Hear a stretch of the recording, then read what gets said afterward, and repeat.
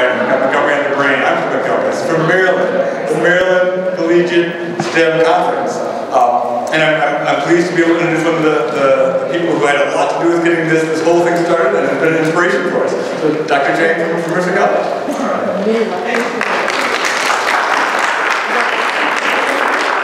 Good afternoon. I'm glad to be here. My name is Eun-Woo Chang, and I'm the Vice President for the Academic Affairs at Mercer County Community College in New Jersey. So you're wondering that why I'm here, right? If you're not part of Maryland. I used to be. Actually, I just left from Montgomery College last summer. I used to be Dean of Science, Engineering, and Mathematics at Montgomery College Rockville campus, okay, until August, and then I left.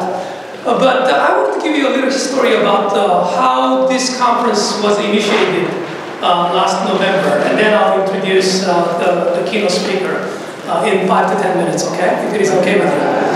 Anyway, okay, so what happened was this. A group of faculty from Maryland went to a conference called the STEM Tech Conference in Atlanta, Georgia last October, organized by the League for Innovations. And at the conference, in fact, actually a group of us got together and talked about the potential conference for our STEM students in the state of Maryland.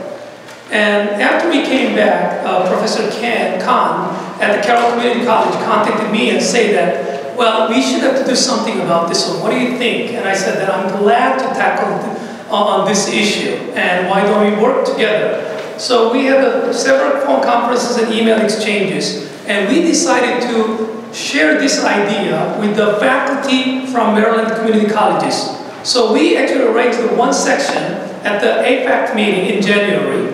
I believe it was at, was it Prince George Community College? Yes. So we went there, and then it was extremely well attended, by the way. Almost 30 people showed up, and representing almost 10 community colleges. And every single attendee loved the idea. So I shared some of my vision, and then Dr. Khan actually led the discussion, and he shared his vision about this one. And then we actually pretty much set what we wanted to do timeline-wise and everything. It was an ambitious timeline, by the way. I mean, starting something in January and make the conference happen in October was not easy to imagine, but actually we did it. So after that conference, what we did was that Professor Khan and I sent out emails to the President and the Vice President for Academic Affairs at all 16 community colleges in the state of Maryland, and inviting them to join for the steering committee. Representing each college, actually should send one administrator and one faculty, okay? And so we got response from about almost 12 community colleges. And then we formed the steering committee, and then we had the first phone conference in February. And after that, in fact, Professor Khan and then also the BCCC, Baltimore City Community College, was heavily involved in this process as well. And then they actually believe that we need to have several subcommittees, like a registration committee, exhibition committee, program committee, bylaw committee, and so on. And then actually we formed those committees to run the program really more effectively. And we all worked really, really hard, okay, since then. Then at the end of spring, okay, somebody had to host the conference.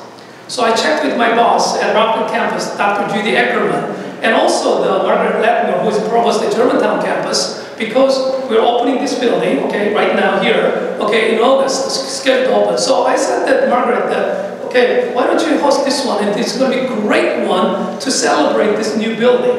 And she said, absolutely, I'll support it. So Dr. Eckerman and then the provost, Ledmer, said that everything is going to be done, and whatever you need, actually ask about it and so on. So we worked hard, so we made sure that actually the first meeting is going to be at Montgomery College.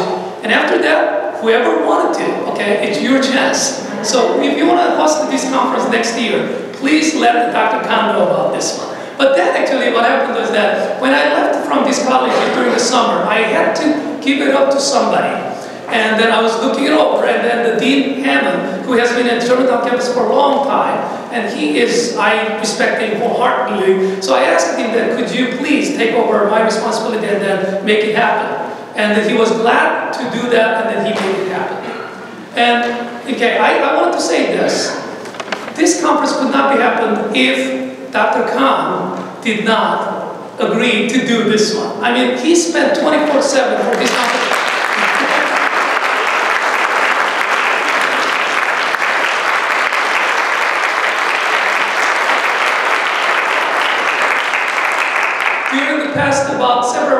okay, including the logo, actually, you can see that that was designed and done by Carroll Community College students, right, Raza? Yes, actually. And then there was a competition about it, an art class and so on, and it was done by the students. So everything is done very, very well, and I'm so glad. And then also I actually said this. When I left from this place, I said that, you know what, this conference, I promise I'll come back, because there was a condition. He released me, Raza released me from this obligation, and so on. But to be honest with you, when we designed this one last January, and Raza and I talked about it, okay, how many people are going to attend this conference? And then I predicted about 50 to 80, then it would be great success. I was wrong.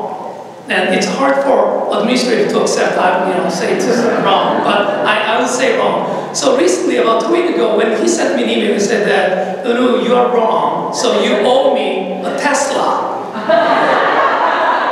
So I told him that I'll go to Vegas. I used to live in Vegas, so I will go to Vegas, and if they win the jackpot, I'll give it to you. And he specifically ordered that you have to give me the red one. But anyway, I'm so glad that actually we are doing this one, and then we have more than 300 people attending this conference. It's amazing.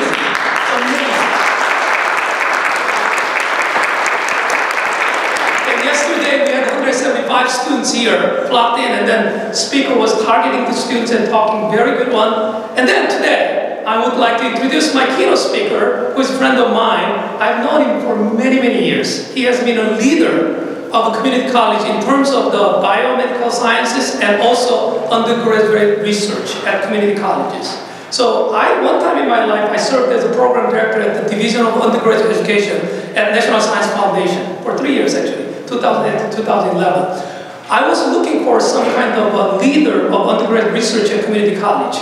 And I checked with the other program directors. And they all said that there's one person we can name. There was a Jim Hewlett. Okay? That was his reputation at National Science Foundation. And then I contacted him, and then he served as a mentor for some of the projects and so on. And then he actually secured $4 million from the National Science Foundation, okay, to use grant, transforming undergraduate education in STEM. And then he actually is a PI, and then also executive director of the CCURI, which is Community College Undergraduate Research Initiatives. He's in the 4th year. He has 1 more year to go. And he has a national conference actually out of that initiatives as well. And then Montgomery College one time hosted their annual meeting, poster section at the Rockville campus last year. So we have a great relationship about this one. So let me give you some of the ideas about what he did. Okay, he was a pre-med major and also biology major at Bucknell University undergraduate. And then he got a master's degree from University of Connecticut.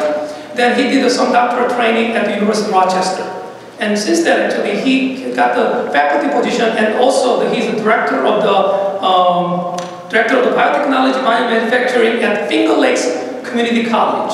Okay, and then also he serves as the New York hub of director of the Northeast Biomanufacturing Center and Collaborative. It's NBC2, by the way, and that is actually NSF-funded AT Center, Advanced Technological Education Center project. And he has been serving as other boards and so on, numerous awards and so on. I do not want to elaborate too much about it, but please join me to welcome keynote speaker Jim Hewlett.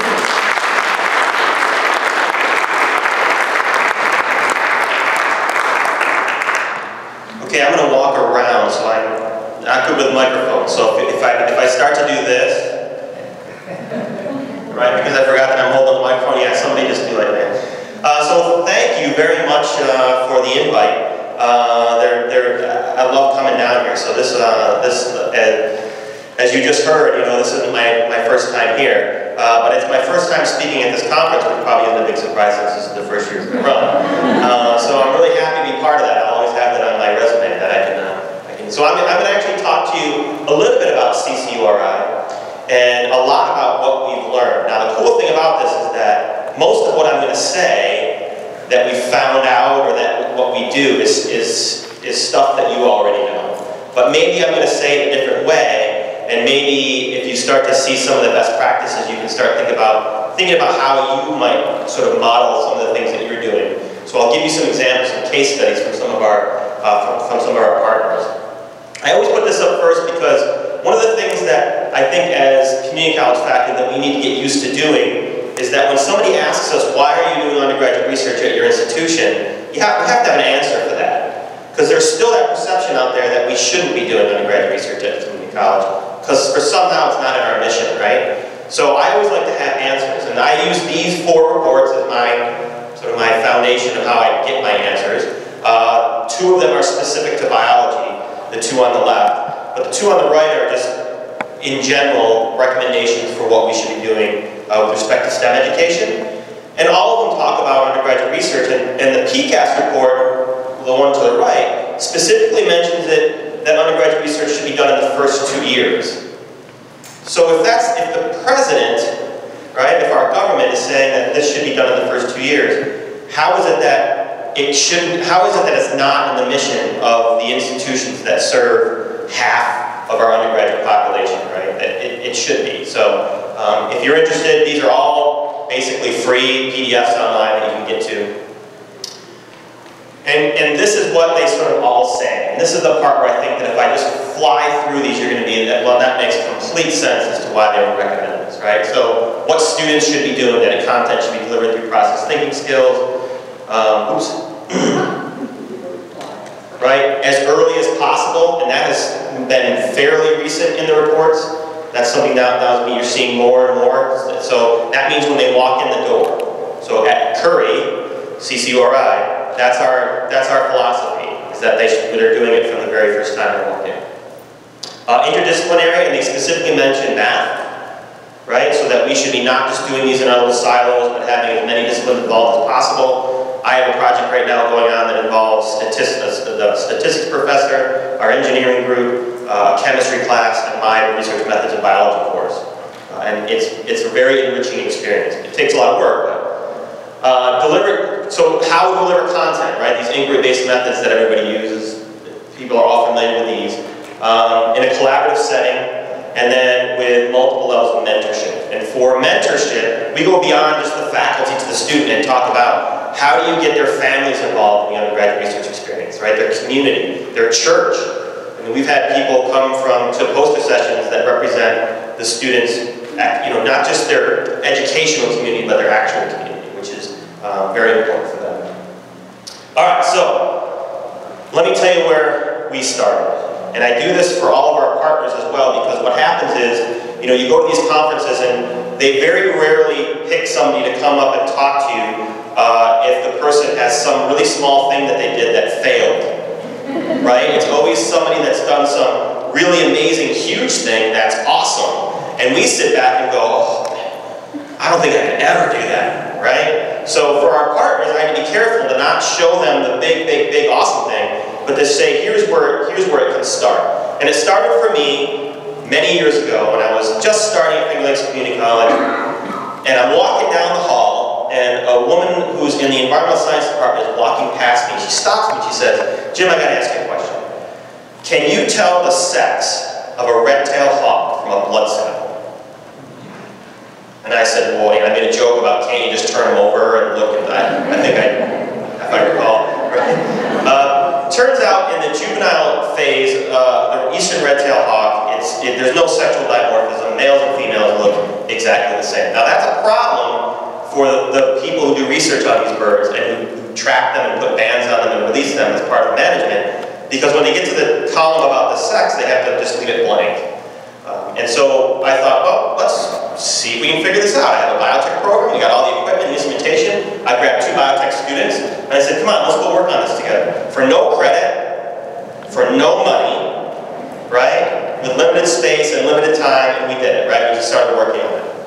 And it was amazing. These students were going back into their classrooms, and the faculty were coming to me and saying, what have you done to these 2 people? Because they are completely re-energized and want to just do, and they were knocking on my door, can we get in the lab, can we get in the lab? And I spent about 6 months on that with these 2 students, and it was up to that moment, it was the greatest thing that I did. And I said, we have got to do this for everybody. Everybody. Not just a class of 10 people. I'm talking about everyone, right? That was my goal. So what do? Make a class, right? Research methods in biology. And I'm so excited. I'm getting up to the fall semester and I see it on the books. I'm getting all ready, and then registration opens, and I'm at my computer watching the numbers. Nothing, nothing, nothing, nothing, 0, 0. The dean starts coming up to me and saying, hey, you know, we got to get those numbers up or that class might not go, right? And then one day, all of a sudden, it was like, click, click, 2 students. The same 2. I called up the roster, I was like, doggone, it's the same 2 kids, right?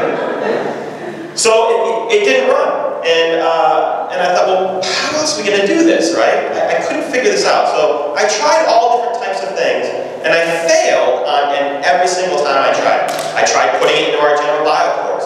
That didn't work. So we got pushback from the faculty, and we had a whole bunch of adjuncts, and that was going to be a whole bunch of training that they didn't have. So I tried all these things, and we failed, and we failed, and we failed, and we failed, and we failed. I was really getting discouraged.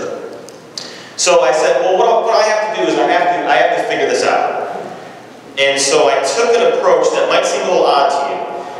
I went and got my own training on something called root cause analysis, which, to not give a lot of detail, is essentially a suite of tools that allows you to take a problem that you're having and really get deep into what the root cause of the problem might actually be. And so I spent some time learning about how to apply these tools, and then I proposed a workshop for our faculty, our biology faculty. I said, let's just try this. They'll just work with me. And so they did. And I facilitated it, and we applied these root cause analysis tools to our actual problem, which was we were failing at doing undergraduate research at our institution. I mean, well, I shouldn't say we. I was failing, right?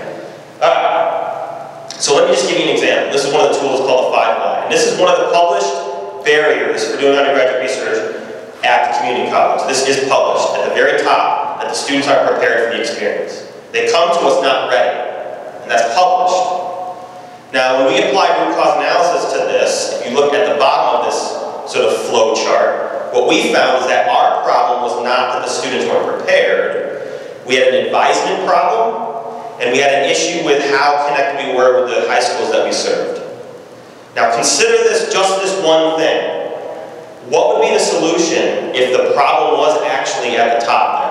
What would you do as an institution? What do we do as institutions when the students come to us and they're not prepared? Remedial coursework, right? We create a developmental course, or remedial, in other words, we try to prepare them. The solution, though, for us was very different, because the way we had to fix it had something to do with advisement and working with our high school teachers, which we did. That's what we incorporated into our model. Completely different. So if we had just gone with the published barriers and applied them to our situation, we would have tried to remediate students as part of our solution. And I'm guessing that that wouldn't work. Right? I don't know, because we didn't do that, because we had the real problem, right? We figured out what it was. Oops. Alright. This is what we found. This is our problem at Finger Lakes Community College. Okay? Now, some of the stuff's going to look obvious to you, because everybody knows that, yeah, there's financial issues here. You have to have money to do undergraduate research. But when it came down to some of the other things, the second one is usually people just say there's no time. We actually found out that there is time. It's not that we don't have enough time to do undergraduate research. It's the way you're thinking about your time. You say, well, I teach 17 hours. We have to teach 17 hours, which I wouldn't be able to afford a meal for my kids if I only taught 17 hours. So I teach overloads, right? So I'm usually about 25 hours per semester.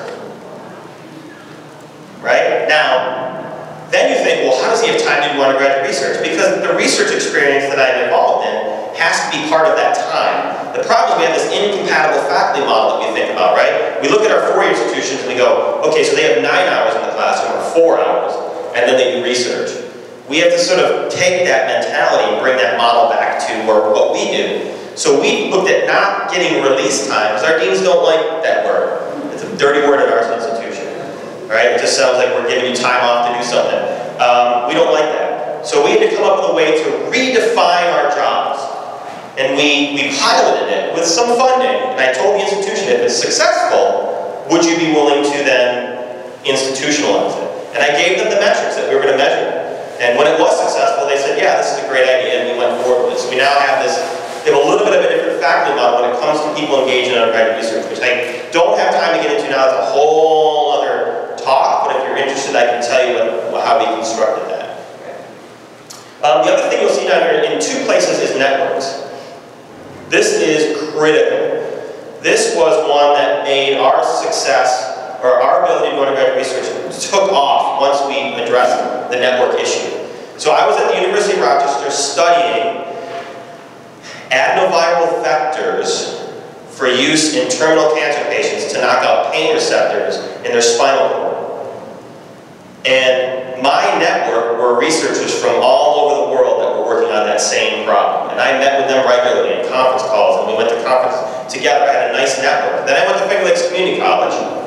They showed me where my office was, right? They gave me the courses that I was going to teach. And I don't feel like I talked to another professional for 2 years. I felt like I was just prepping my classes and grading my blah, blah, blah, and doing this thing and going to my committee work where I really wasn't talking to me, I was just kind of drooling, So my network dissolved around me. I felt it go away. I could just feel it go away. And it was horrible. And so what we know now from what work that we've done with CCRI, that network creation is critical. And we can take a school that has very little undergraduate research going on at all now, and within a year we've got them up and running, and it's amazing to see. And a lot of it has to do with the networks. And then the support from administration, you have to go, oh, I don't get administrative support. Some of that has to do with doing what I'm doing right now, which is to explain to you why it's important. Really go into depth as to why it's so important that we're actually doing this undergraduate research. And so think of the 2 students working on red-tailed hawks for no money, no time, and no space, and no everything. And this is what Finger Lakes Community College looks like today.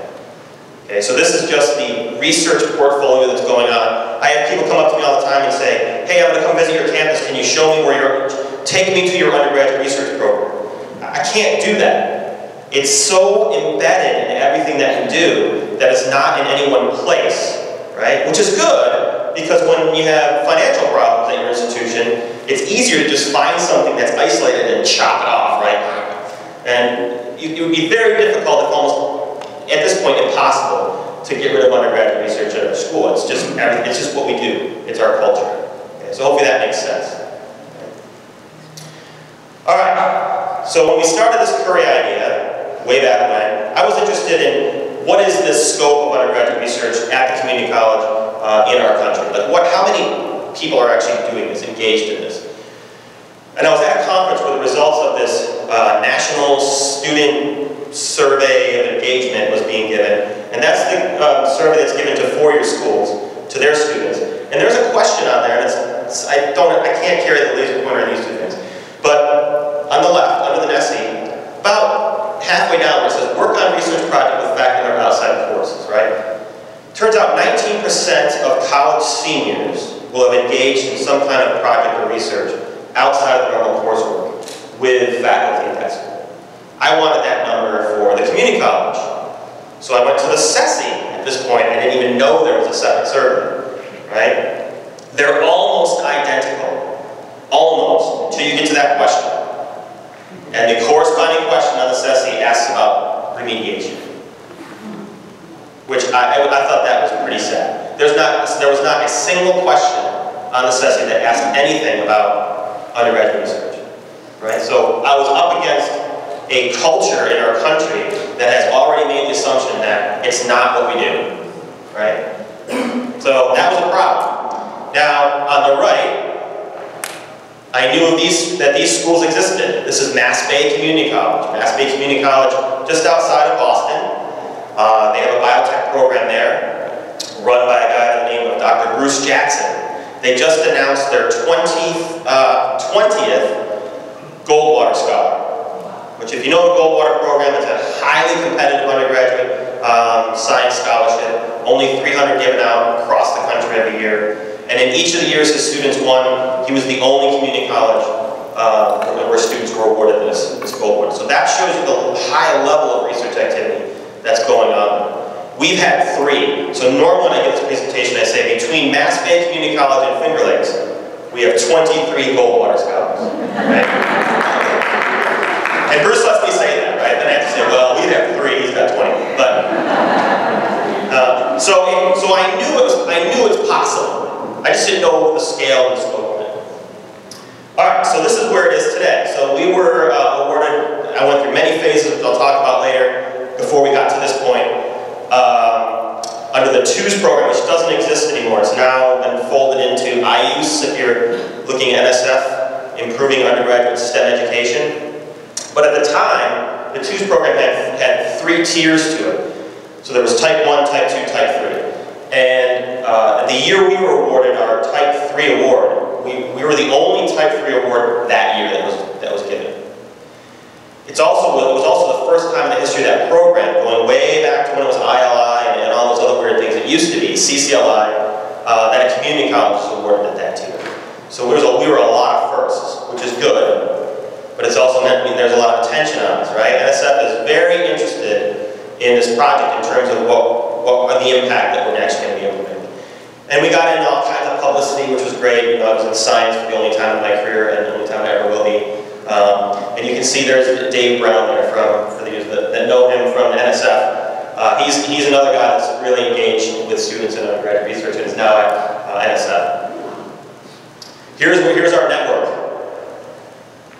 It's a big network. We just added the 7 more under the bottom right where it says HSI partners, Del Mar, Stray Mountain, Lone Star. Those were just added as part of a supplemental award that we were able to get to create a Southwest regional network of Hispanic serving institutions that are all engaging in undergraduate research programs. So we were able to put that together, and we just did their training in Phoenix just a couple of weeks ago, so we got them started. So it's big.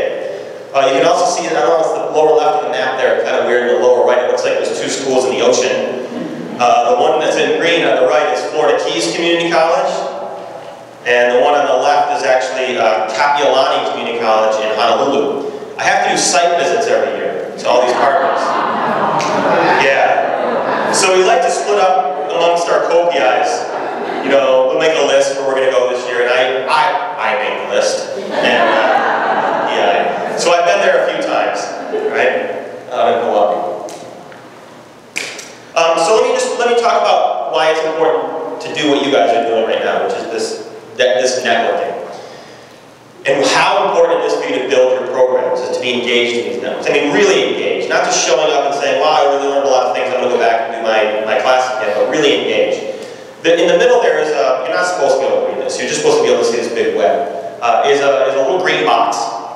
And that was when I started at Finger Lakes, and I got a phone call from a woman who was running an organization called BioLink, which is a network of 2-year schools that have biotech programs in the country. NSF funded ATE program for years, still a center. And she said, at the time, she was rattling off a whole bunch of stuff. If you know Sonny Woman, then you know what I'm saying. It's hard to get the words to come together, but what I got was I was supposed to go to North Carolina for some meeting of biotech educators. So I went. And I was a month on the job at this point. And what I did was I recorded a meeting of 3 people that I met there. And a mentor of mine gave me this idea a long time ago. And for 3.5 years, I recorded every event that occurred as a result of meeting those 3 people. And I mind mapped it. And then I gave it to a person in the economics department and a local guy who I knew in the county who does economic development work. And I asked them to evaluate this for value to the institution. My engagement in this network, what's the value?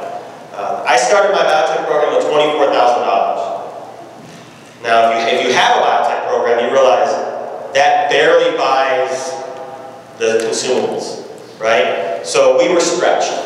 But I was told by these economic development folks that this network was worth about $1.2 million to my institution. Now, some of that's direct, right? To the one on the right, the branches going off to the right, at one point in there, we got a $10,000 donation of supplies from BioLink. So some of that's easy to measure. But I would not have had that donation if I hadn't met the person who already had the contracts and was doing the way. So this is the type of stuff where, by being heavily engaged in networks, you do grow quickly, much faster than if you're not. And so I told NSF that I'm going to build a network, right? This is important that we do this. Because if we don't, then what do we plug into? We have things like this, which is great. And there's a lot of states now that I think are doing more and more of this. And we need to all be thinking about doing more of this, because Curry can't fund everybody, right? But networks can be put together. All right, so we provide our partners with a program development map, and and this is kind of the map that we developed as part of what we do when we're thinking about training institutions that want to do this. So starting with the education piece, there's a lot of now, there's now 2 publications from CUR, Council on Undergraduate Research, that are specific to community colleges. So undergraduate research at the community college, CUR now has 2 publications, 2 monographs. One just came out that you want to go and get. They're free, and again, they're specific to what's going on with community colleges. The self-study was really important to us, and we're finding this out with our partners. Remember I said we did this sort of root cause analysis, right? And that was us looking inside ourselves. When we ask some of our other partners to do the same thing, it's interesting, the barriers, the things that they come up with, sometimes are very different than what our challenges were. And we're finding very quickly that all of our partners are very different with respect to what their challenges are, what their obstacles are. So we have to, as part of our workshopping, we have to help them do that internal look inside ourselves to find out what it is. Because if you just went with the literature, time, money, space, you'd be spending a lot of time trying to address those 3 things, when in reality there's probably some deeper things that are getting in the way that you need to really take a look at. Okay. And you know, the adopting models, we have 3 models that we help our partners with that we've been working on for a long time, which I'll get to in a minute. Infrastructural elements, like things like an IRB. I mean, how many of you have those, right? I hear a few. All right, how about this one? Who has an IACUC? Ah, I got you. Who knows what an IACUC is? Okay, so this is an institutional animal care and use committee. When I started at Finger Lakes, we had a lab, a biology lab, with a whole bunch of things like flying squirrels and all sorts of stuff to use as demonstration in the lab. We were in violation of several federal regulations at that point. Yeah, you can't do that apparently. So we have a lot of animal studies that we conducted, so we had to get an IACUC way to create one. And so some of these things you just have to do. This is what we help our partners with. And obviously, I probably should have put assessment at the top. If there's any assessment coordinators in here, you often like to think, right? So think about assessment all along, not just at the very end, right? All right, so what are we unique with? We are not, what Curry does is we're not adding to the literature on the benefits of undergraduate education. We're just not. That literature is so rich that it would not make sense to try to reproduce some of those results. We know it's important that we do undergraduate research. We know it's powerful on an institutional level, on a faculty level, and on a student level. It's not just students, it is effective in many ways. What we're doing, what we're adding that's unique, is models for doing this in the first 2 years that has a transfer piece on the end of it, right? That's unique to us. So we look at the uniqueness of us as being things that we can really address as questions that are currently out there. You know, what is the impact of undergraduate research on underrepresented groups at the community colleges? There's plenty of studies to show that it increases persistence in STEM for underrepresented groups, but that's usually been done in these sort of longitudinal studies. They go from a 4-year school into graduate school. But what about when you're at a rural community college where the students come in and they have no clue what they want to do, and you get them into a STEM program? How does the research experience keep them there? Does it improve their persistence? So that's where I think we can add to the method. This thing is tricky. Thanks. So here's essentially, this is taking these models and kind of boiling down to a very simple slide. So what we do is we look at 3 ways that undergraduate research is built into programs. Either as a course-based experience, so you'll see CURE up there. So that's an actual single course where the research experience is going to happen. A SURE, which is a summer undergraduate research experience. That's the typical model you think of as like an REU, where you've got an 8 to 12 week experience over the summer. And then a PURE, which is where they're going through a degree program and they're getting the undergraduate research experience throughout several courses, right? A program-based research experience. And what we do is we make sure that the research that's going on at the institution is connected to the classroom in very specific ways. So we use these inquiry-based methods like problem-based learning and case study method of teaching to develop new curriculum for the intro chemistry, the intro bio, the intro courses in physics, that A, deliver content for that class, but B, engage them early on in what the research question actually is. So that's the hook. We change the intro courses to hook them, and in many of those cases, there's a laboratory experience that's associated with it, so they can actually get their hands wet a little bit. If they like what they're doing, then we make sure we provide opportunities for them to do it at a larger scale, right? A true research experience that they get, either in the first or second year, in many cases in both. And then along the way, we do a ton of faculty development. That's one of the things that we spend a lot of time with. So I think about, when I got to Finger Lakes, there was a professor there teaching molecular biology. And this was to our biotech students. And he had gotten his degree 25 years ago. And I went in, and what he was teaching was molecular biology from 25 years ago. And I don't blame him, right? He's been disconnected from that field for so long that the contemporary methods just hadn't caught up with it yet.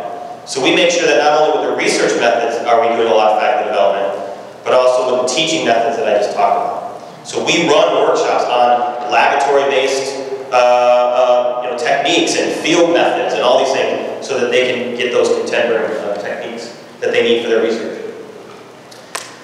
Here's the other thing that we spend a lot of time doing, is analyzing barriers. And I'm going to try to walk you through this a little bit. Maybe I will get my pointer, because we did this actually when we were here.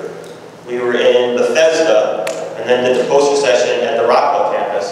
And we brought into that national conference our entire group, but we also brought in about 35 educators from other community colleges that weren't doing undergraduate research. And we put them through this a very time-consuming and horribly painful analysis to try to look at, is there a difference between the actual barriers to doing undergraduate research at a community college and the perceived barriers?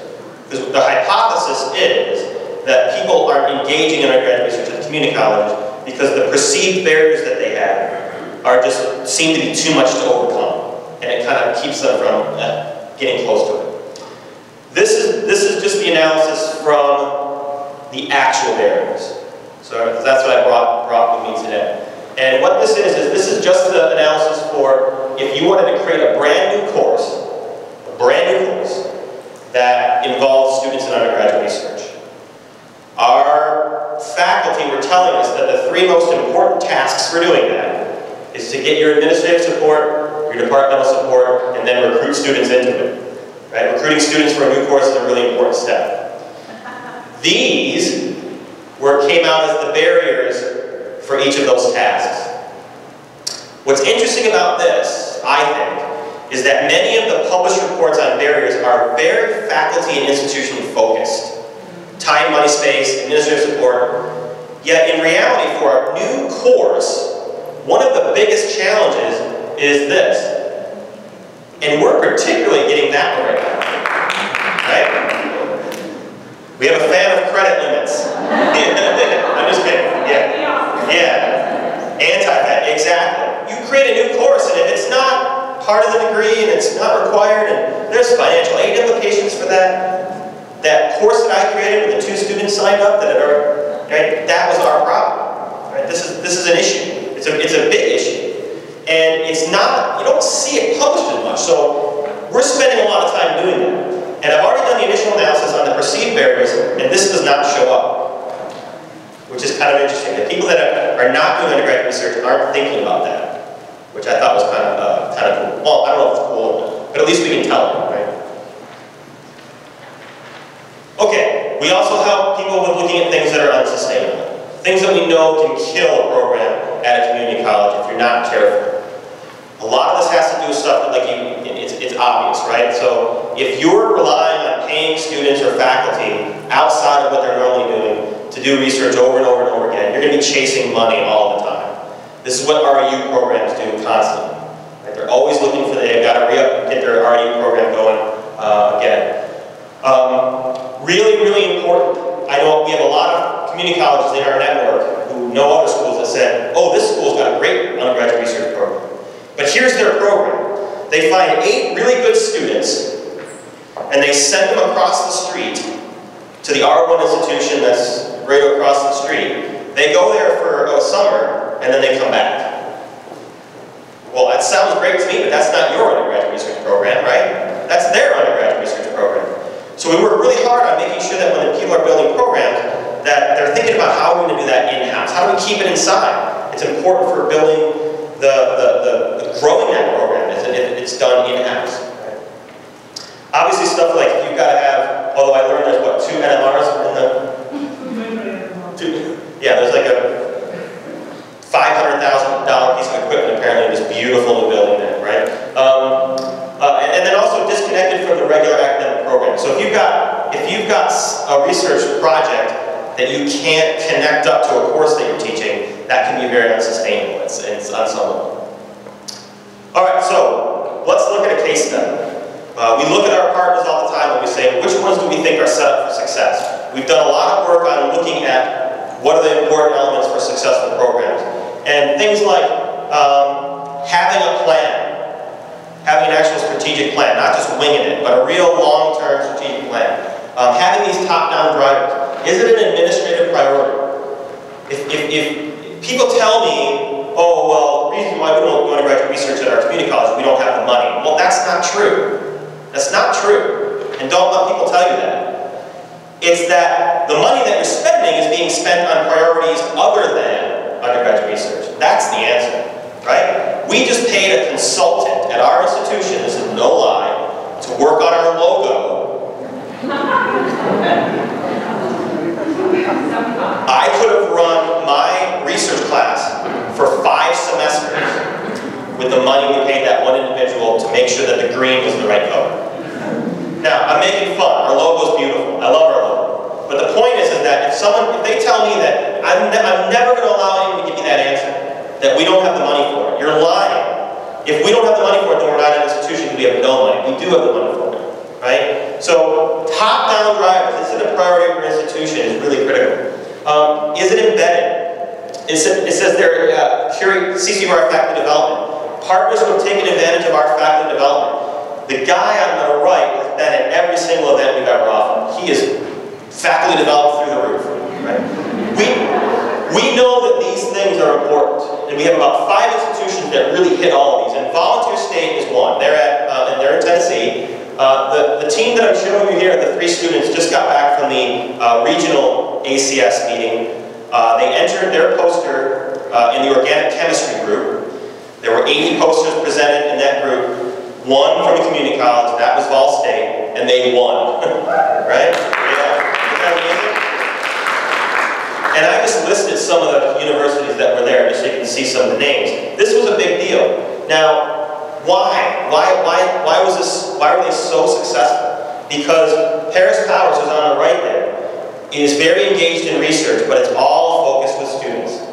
And he's got all that stuff on the right? The top-down support, he's fully engaged in the network, he's got lots of collaborators now, and that gets back to the students. And they did this study that was unbelievable, and I can't even understand the poster. I tried. So if you're a chemist and if you come up and ask me what was the research on, forget it. I'll have to send you a link. We evaluate all the time. We evaluate on 3 levels. It's not just looking at impact on students. We often forget that there's an impact on faculty, that they get re-engaged. My wife saw that in me when I started doing more. I came from a pure research background because I chose to do it, right? Every experience I remember as an undergraduate in my biology education is around some project. I do not remember a single lecture given to me in general bio or intro bio at Bucknell University. I can't remember one. But I do remember counting rings on scales from NASA groupers that were collected in Belize, and I just remember that project. So we look at not just students, but faculty and actually institutions as well. We have Washington State University is our evaluator. There's a whole group there that's experts on this stuff. So we partner with them and pay them a lot of money to help us analyze all this data that we're generating and cranking out. And we're pretty pleased, very pleased with the results.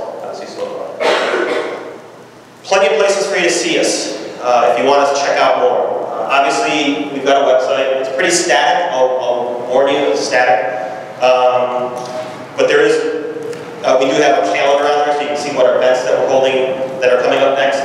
Our Facebook page, for whatever reason, seems to get the most traffic. It's also the most updated because we have somebody that does that pretty regularly. So everything that happens kind of just spits out at you through Facebook. We got LinkedIn and things like that, so you can kind of look at that. But I wanted to finish up, actually, before we do questions, with talking to the administrators. And this worked for me, and it seems so obvious, but it shocked me when I started saying this that people hadn't thought of it that way. But if you come to Finger Lakes Community College, I can show you 4 classes side by side, and they are as follows: the HVAC program, which I guess that's like ductwork and things, HVAC. The Music Recording Technology program, the Nursing program, and what I'm calling our Natural Sciences program, or AS Science program. Right? In the Music Recording Technology program, if you walked in there right now, there's students in a real studio, there's real musicians behind the glass, and they're actually recording music. The HVAC students are building ductwork and doing instrumentation, and the nursing students are in a nursing lab that looks exactly like a hospital. You walk in, you swear you're in a hospital. And there's beds, and there's a nursing station. They're actually doing that. You walk into general bio, where our bio majors are sitting right now, and you'll see what I'm doing to you right now. This is the absolute worst thing I should be doing to you to teach you about current. Put you in a room, looking at a 2-dimensional structure here, with my talking head, blah, blah, blah, you guys all staring at me, right? So, if we are okay, right, with doing that for our science students, then that's a problem. Can you imagine if I proposed that for music recording technology, that we certify those students in that degree program by putting them in a room like this, and having me go through PowerPoint slides on what a music recording studio looks like, and go with a laser pointer, when you want to turn up the treble, push that button, right? Or even worse, with nursing. Can you imagine sending them out the door? Learning nursing from PowerPoint lectures, right? So, we would not be okay with any of those other degree programs if we took away the experiential part of it for their training. But yet we allow students to walk in our front door saying, I want to be a biology major. They tell us that. And we follow them to a classroom where they sit in a chair for 15 weeks and stare at PowerPoint slides. And we're okay with that. I can't imagine how that's even possible, right? So I just said that to my administrators, and they're like, you know, I never really thought of it that way. It's because we don't think of it, right? People aren't, that message is not getting out, that it's not okay. That if we are training scientists, then they don't need to. They have to be practicing the craft. They have to be. Otherwise, we're not doing our job. So if I have faculty that don't want to do it because they're like, oh, it's too hard, I'll say, you're so concerned about your teaching, you really are a good instructor. But yet you stop to think about what you're doing when you think about training students for science. If you really stop and think about it, you have to be doing undergraduate research. You just have to. And so, it has to become a priority for our administrators. It has to become a priority for us. And it has to be a team effort. It can't be one person going, I'm just going to do it, yay, right? Because if you go away, your research goes away. If your institution's doing undergraduate research, and you say, well, it's really just me, but it's really good, right? And you're doing it on your own time, and you're not being paid and rewarded for it, well, guess what? When you go away, well, who's going to walk in and go, that looks like a great idea, I'll do that, right? From the outside, it looks like you're crazy.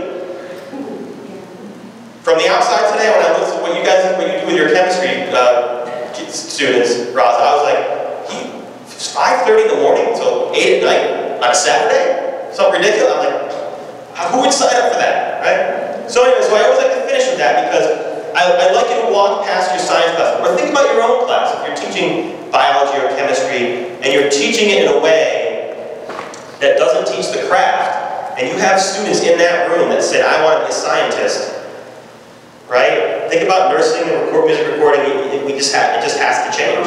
And so what do? We help. What we do is we say, all right, all the stuff that you need, you saw the Ball State example, we'll help you with that. With models, with faculty development, with outlets for students to present posters, with places for you to network, right? For you to collaborate with your projects. Curry does. That's our mission, it's our vision, it's what we do. So thank you very much. I appreciate it. Thank you very much.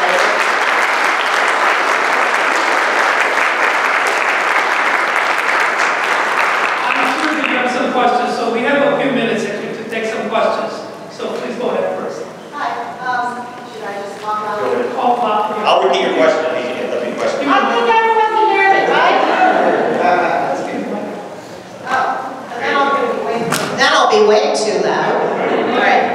My name is Jen Asher. I'm a statistician. I spent 10 years in the field before starting to teach at Montgomery College, which this is my 3rd semester.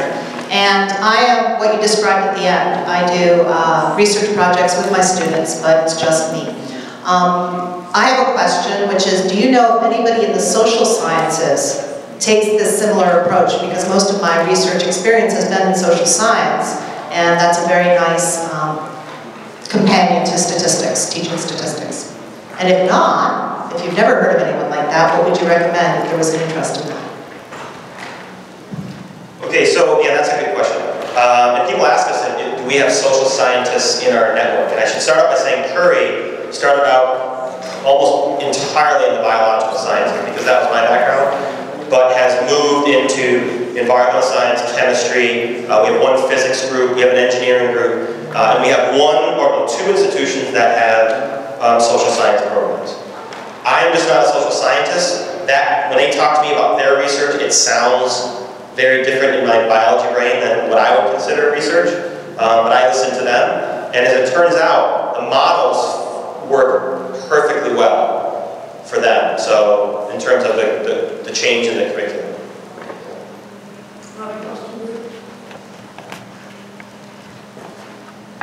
I am Amrita Marabushi from Baltimore City Community College. It's absolutely a wonder to hear you today. I remember that 1 year ago I was sitting in my office and all alone and reading the paper that your grant was approved, and just seeing it in action is like actually like seeing your words come true. Action is like so much more powerful than so it was an absolute pleasure to hear you today.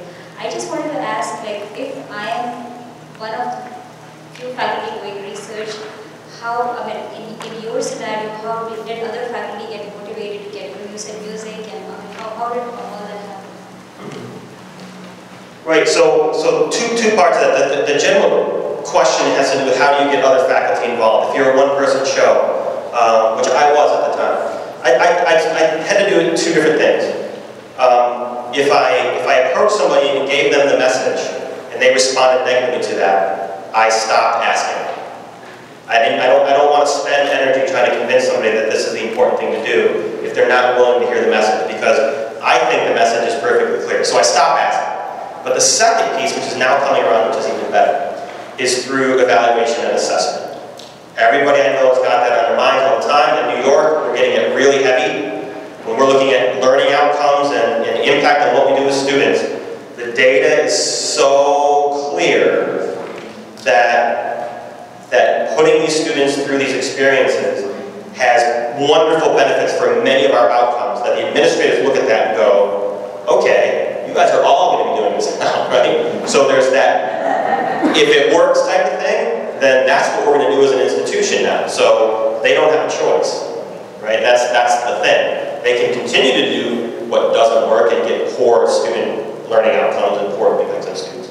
But the administration is not going to let that go on for very long. So my philosophy is to use evaluation and assessment data to get the top-down driver at our partners. That's what I tell them. We can't be constantly chasing after people and hoping that they'll get involved. But it's important that they do, right? It just needs to be an institutional level. You saw how it's grown at Finger Lakes, that list of projects.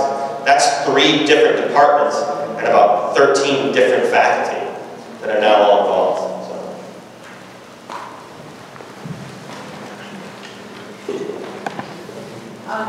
I'm from the Community College of Baltimore County, and we have isolated faculty that are doing undergrad research, and we keep thinking of ways of getting money. And so I was just wondering, do you know of anyone in your network that has ever tapped into Perkins funding to support undergrad research? I don't. And I don't know enough about Perkins to know why or why not. But well, I shouldn't say that. Instrumentation and equipment, I know people have got referred to, but they use it for other people. Yeah. Okay, maybe one more question.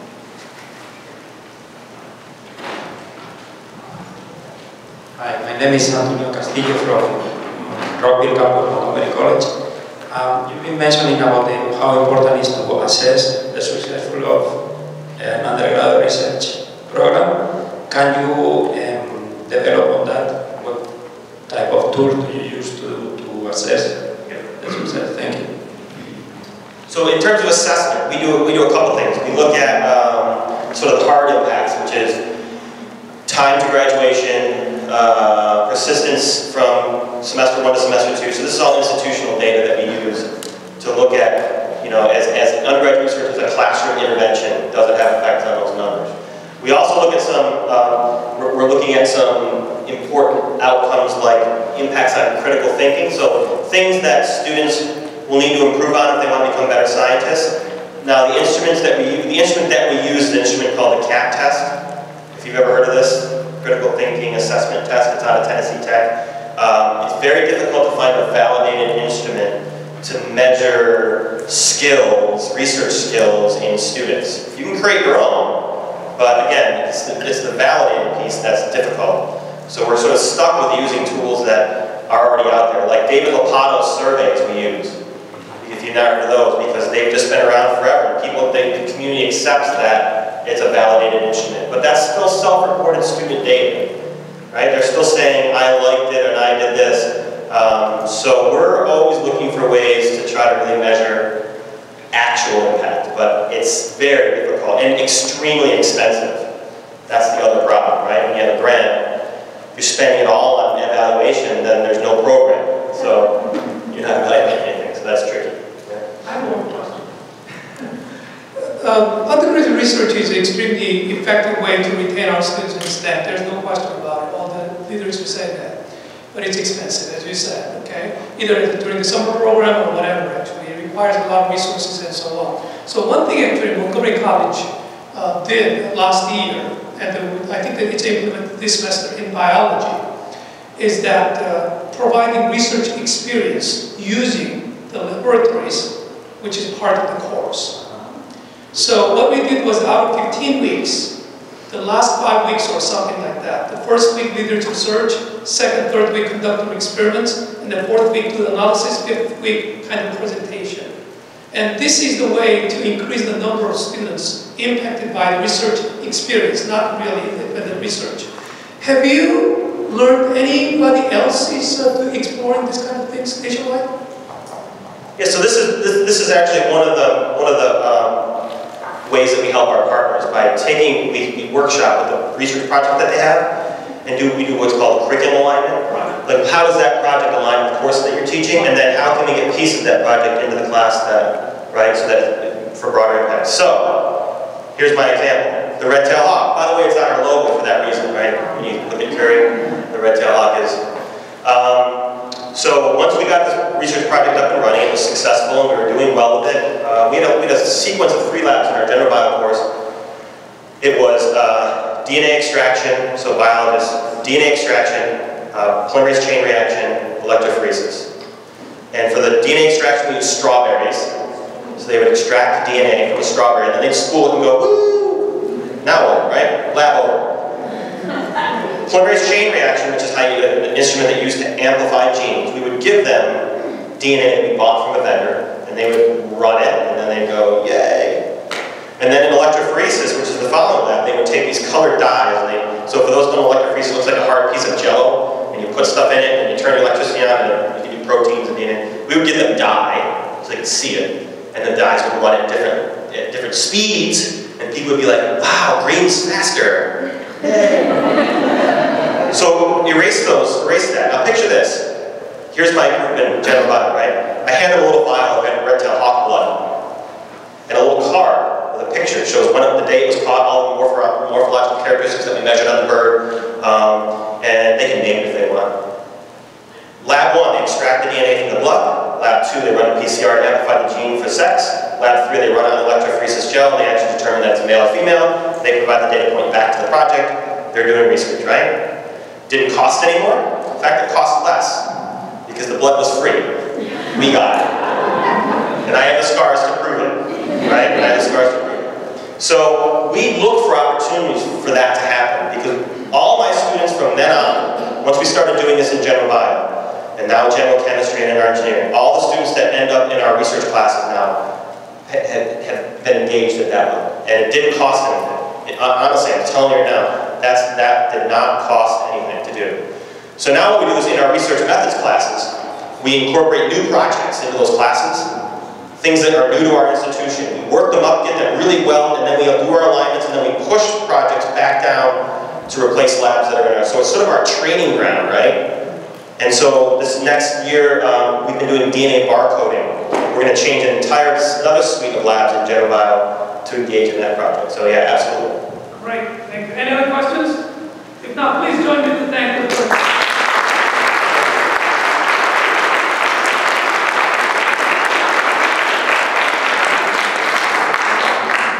All right, I've got a few things that I want to be able to chat with here. First of all, I am pleased to say that Bones Clones has donated a skull for one lucky community college here present today. So they donated this, and we're going to allow one person to take it back home. And so we have each community college represented here in this box, but of course you can't trust me, right? Because you're just me. Outside of the system. All right.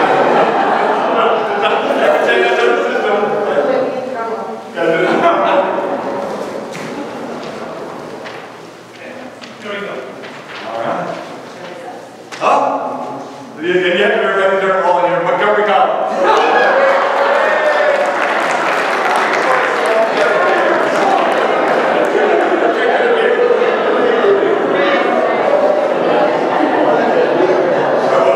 Thank you very much.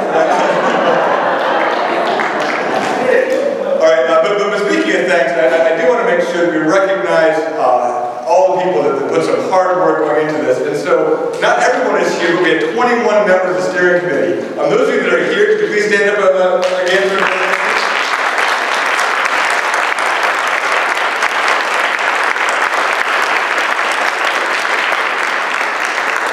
I came into this late, as Dr. Chang said. I came in after he left.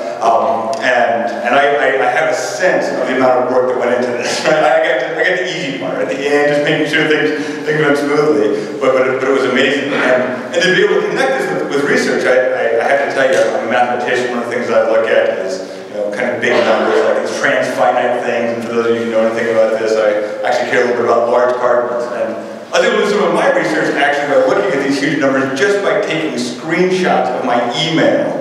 Right, and the numbers of emails I was getting, right, verifying the existence of some of these transfinite cardinals, right, so it was fantastic, right, it was good. But on behalf of Montgomery College, I want to make sure that I thank all of you for coming here. A lot of you are very interested in this building and some of the cool things that we have, and I am pleased to say that tirelessly, Scott McNaughton, who's the chair of the scientists here, is willing to give a tour for people who are interested at 3 o'clock. So thank you, Scott. So if you meet up our registration at 3 o'clock, we can give, either a kind of faster if you want to, or if you want to slow down and look at some of the labs, you can let you look in. So thank you, Scott, for that, and anybody who wants to get a better view of the place is welcome to do so. And I'll also say at 3 o'clock, things are ending, but you have the time if you need it here. One of the great things about this conference, one of the things I'm really pleased to have seen yesterday and today is a lot of this networking and talking. I see people from the same institutions talking who don't have this opportunity. I see people from across disciplines, across institutions. Take that time, right? If you want to sit here and chat with somebody, you have time this afternoon. We're not going to kick you out of this building. So you have to go, I know. But please, use these opportunities because they don't come up often enough. We do hope that we're going to be able to continue doing this every year. Have a Maryland Collegiate STEM Conference. If you're interested in being involved in that, in the last page of your brochure, you will see that there's a steering committee. You can contact one of those. Make sure you contact myself, John Hammond, or Raza Khan. We will be working on getting this organized for future years. And we're especially interested in your feedback right now as well, right? So if you're thinking, on your drive home, I wish they would have done this, or here's a good idea for a speaker next year, or something, please let us know, right? We're kind of thinking about everything, including host institutions, things we want to have on the schedule, things we don't want to have on the schedule, what kind of food you want to have, right? Any of those things. So if you have feedback about anything, please let us know. We are going to post a lot of the presentations and some videos and pictures on Facebook. Some of them are posted already. So if you get on Facebook and search for Maryland Collegiate STEM Conference, you'll be able to find a Facebook page and you'll be able to get pictures that you want. You can share them back to your own institutions to help promote this for next year's event. At 2 o'clock, I'm pleased to say we don't have just our 6 presentations that we've been having before. We actually have a 7th presentation. Jen Ash's presentation that was listed excellently at 9 o'clock is going to be also presented at the 2 o'clock in BE 107. So on down this way, there's a class, the first class we're going to come to will be Jenna Ash's presentation. I didn't write down statistics. What's the title? Actually, I'm going to be talking about, funnily enough, how I've set up my statistics class to do original research projects with the students as a retention technique. Right, so for research and statistics, we'll now be in 107, and instead of the listed classroom that wasn't. I would like to take just a moment after this, before our 2 o'clock session starts, to do another quick picture. We've got a lot of great people here. I want to be able to have this so we can look back on the first annual and say, here's the faculty out of this and all the great people who were able to participate. So if you head out to the doors by the registration, we'll do a quick picture and get everyone back in the session by 2 o'clock. Thank you to all of you.